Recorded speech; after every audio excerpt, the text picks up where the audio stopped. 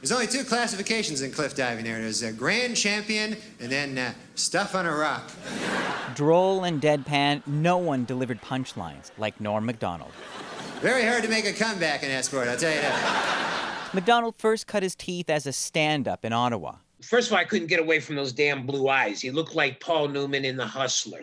Kenny Robinson said he stood out from the beginning. Norm always danced to his own beat, that's why you couldn't steal his material, because it was Norm. Yeah. And he had that delivery. His big break came behind the Weekend Update desk on Saturday Night Live. Well, this coming Monday is Oscar night, and 3 films, The English Patient, Secrets and Lies, and Shine, are locked in a tight race in the category Best Picture There's Not a Chance in Hell I Will Ever See. Macdonald's jokes could be cruel and cutting, naughty or clean, but never predictable. He didn't care whether you connected to the joke or not, or his POV. He just believed how funny it was. Macdonald was also a favorite late-night guest who kept the hosts in stitches. Well, a man grows.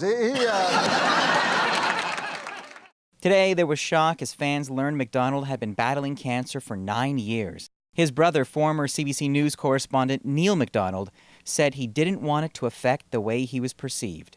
But a few years ago, Norm Macdonald took aim at the concept of losing the battle to cancer. I mean, if you die, the cancer also dies at exactly the same time. So that, to me, is not a loss, that's a draw. That's a, you know what I mean? Today, his colleagues sang his praises. Steve Martin called him one of a kind, and his friend Jim Carrey called him an honest and courageous comedy genius. Norm Macdonald was 61.